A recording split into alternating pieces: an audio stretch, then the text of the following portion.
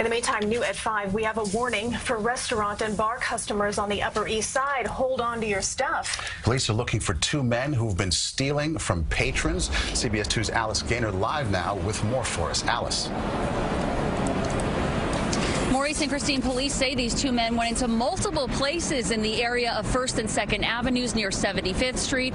Police say they acted like they needed to use the restroom, but instead allegedly stole from customers. Now, they tweeted out a picture of the 2 men they're looking for. Take a look very closely at this. They need your help in identifying them.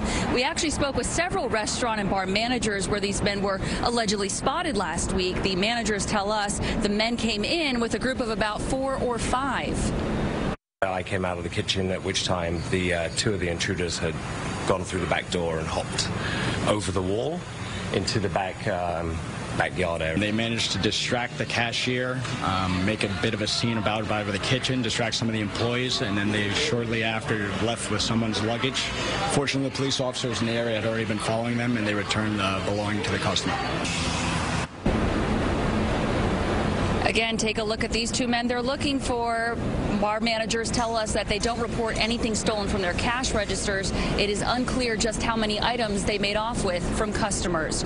We're live tonight on the Upper East Side. Alice Gaynor, CBS 2 News. Okay, Alice.